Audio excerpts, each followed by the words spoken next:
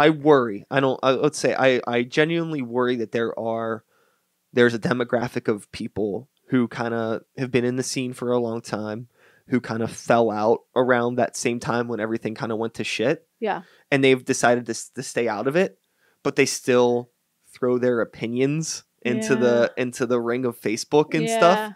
Because it's like, I'll see people kind of throwing out negativity. Yeah. And it's like that scene in Mean Girls when the girl's talking on the thing and someone's like, she doesn't even go here.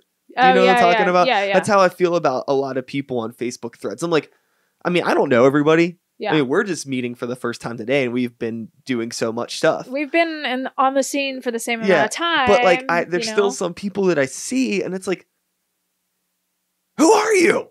But at the same time, who am I? Yeah. I have that hyper awareness to like, at least I don't like throw my jaded opinions into the ring. I think everyone's got their own they have their own angle. And I think they have their own goal with whether it's, getting into a better venue. I mean, everyone's at a different stage in what they want. And I think there are a lot of hobbyists in Pittsburgh still that like to throw their opinions in the ring. But the thing is we have so much talent here, and we have people who want to be more serious about their art. They want to have better sound.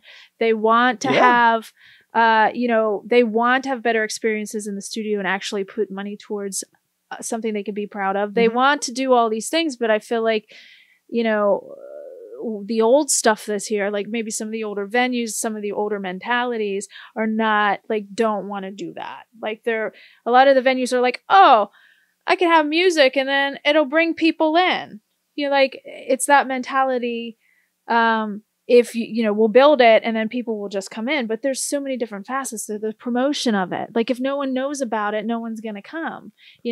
There's the sound requiring like musicians to have to haul all their equipment everywhere to be able to play music. And I feel like if we have venues in Pittsburgh that are supporting music, it's gonna it's going to grow. It's going to get better. The musicians are going to feel like, oh yeah, I want to throw my money into a good quality recording because I know I'm supported in my town. Something that I talk about a lot with promoting shows in venues, and the main problem that I see is that people overlook that they're creating an event that's supposed to be an avenue of entertainment for people that are coming out to the event.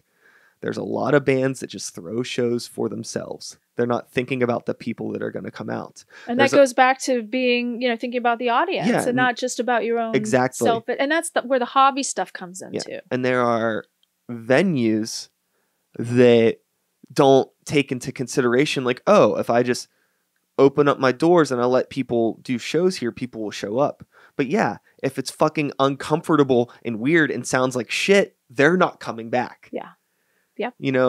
Most of the bar venues in this city make enough money in one night to fix all of their PA problems. If they have PA problems. Live sound gear is not that expensive.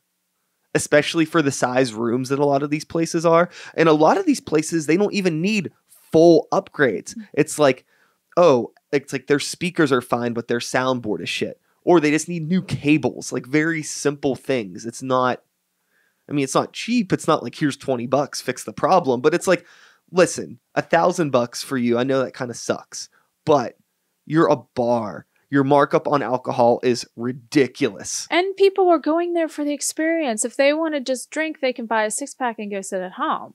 When you go out to the bar, you're going out for the people. That's a very good experience. Point. And make it comfortable. Make it comfortable. And if you're a dive bar, fine. Rock the dive thing. I have nothing against dive bars.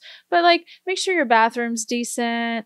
Have decent sound. So if people are coming to your bar to hear music, have someone there that cares. And so many don't. And they just want the benefits of music, but they don't want to have to support it in any way. And I think that's that old school idea. I've heard musicians complain about sound on a regular basis. So I think it's a huge thing that could be fixed pretty easily. Yeah, I do.